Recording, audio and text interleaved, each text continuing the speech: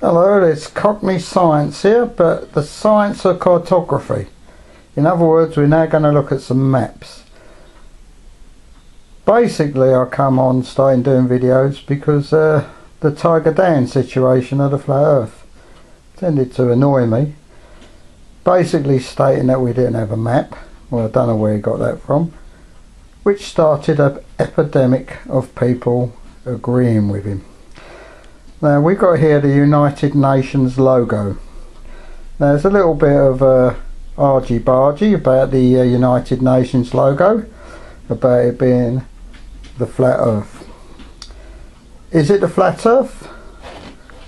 And do we have a type of mandala, which people call the Mandela effect, on the logo? Now I've always said the Mandela effect, if there is any truth in any Mandela effect, we should be able to find residue evidence of it. Now this is basically the flat earth map, the Gleason's map. Now it's quite clear when we stick the United Nations logo on this map, it's exactly the same layout. So they have used the Gleason's map for the logo. The Gleason's map is an original map of the flat earth. This map was drawn up by the Flat Earth Society, British Flat Earth Society, 100 years ago. And it has been used by many organisations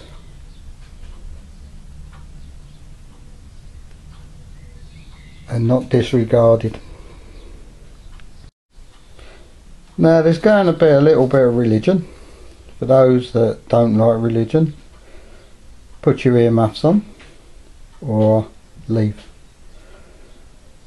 But what we need to look at is these sometimes called olive leaves of peace.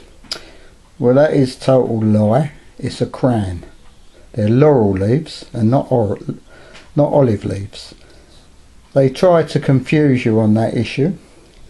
So we're basically looking at a crown going round the real world, or the flat earth, which is the real world.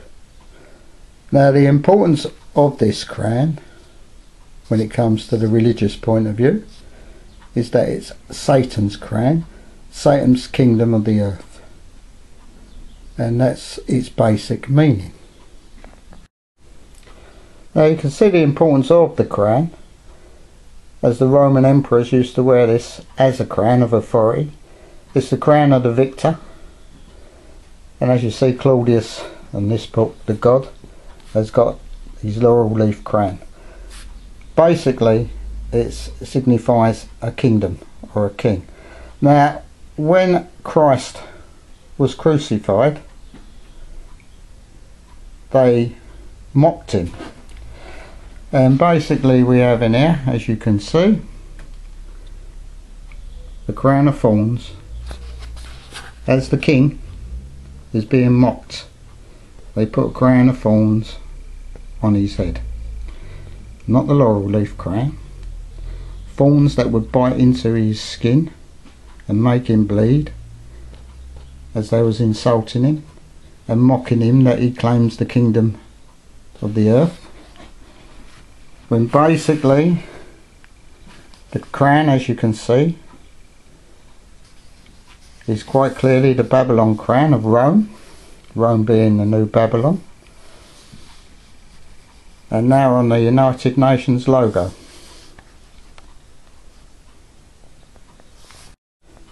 Now we talked about, is there a Mandela effect with this logo?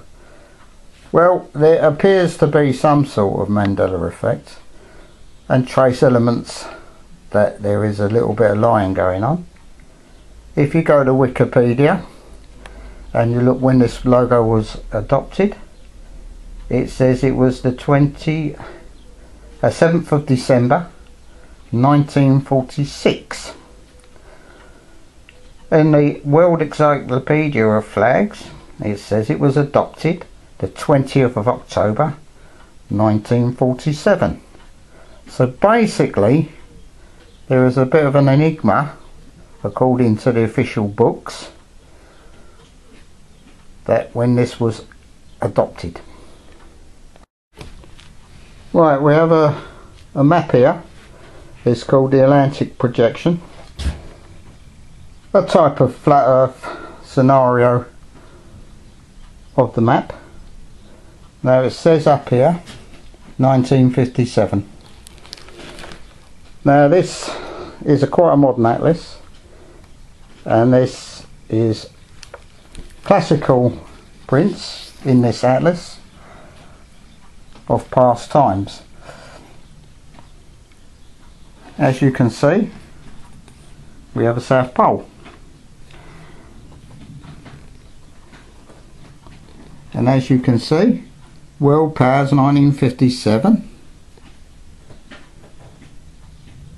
and it says United Nations Organisation. Now it's very strange that an old map claiming to be the United Nations Organisation is different from their logo. And the Antarctic has been removed from their map, but exists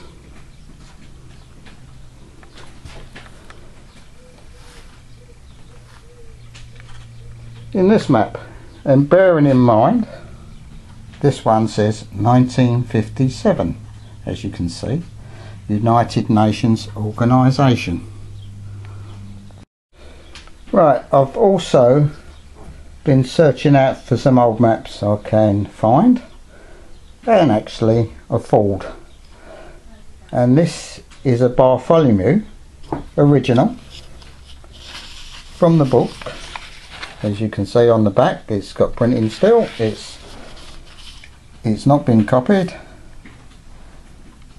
So we're looking at an Atlantic projection, once again, of the United Nations, and once again, as in that book, there's Antarctica on the map. Now this map comes from the Bartholomew Atlas 1952.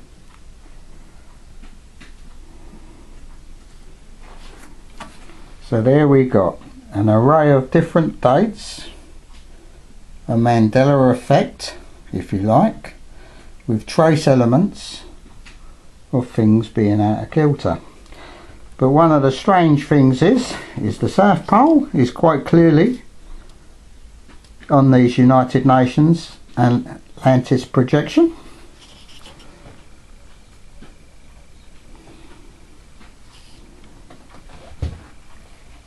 But is removed from the United Nations logo as that it don't exist. So, if you like, Satan's kingdom, no Antarctica, emulates the Gleason flat earth,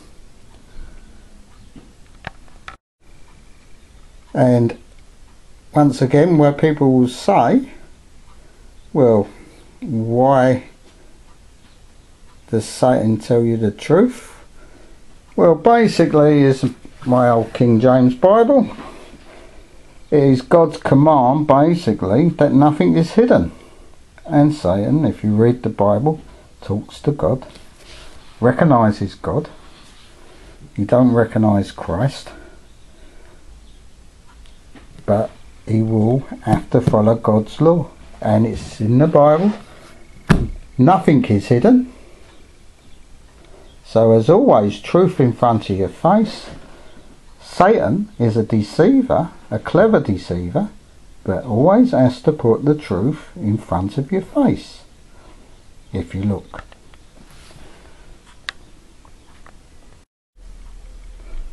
Well, I'm hoping this is new information for you. I haven't seen anyone else put this up.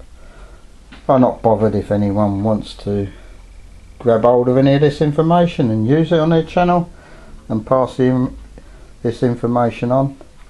They're quite welcome to. Mr. Britain here, the Tiller Man.